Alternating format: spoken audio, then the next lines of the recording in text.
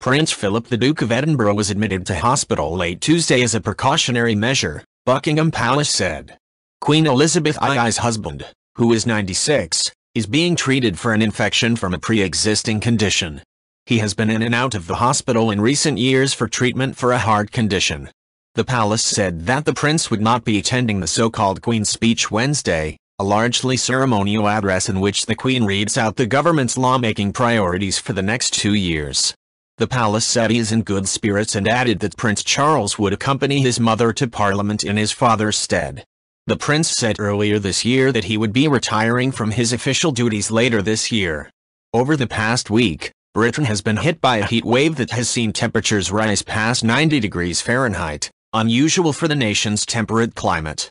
If you like this video, please leave a like and subscribe.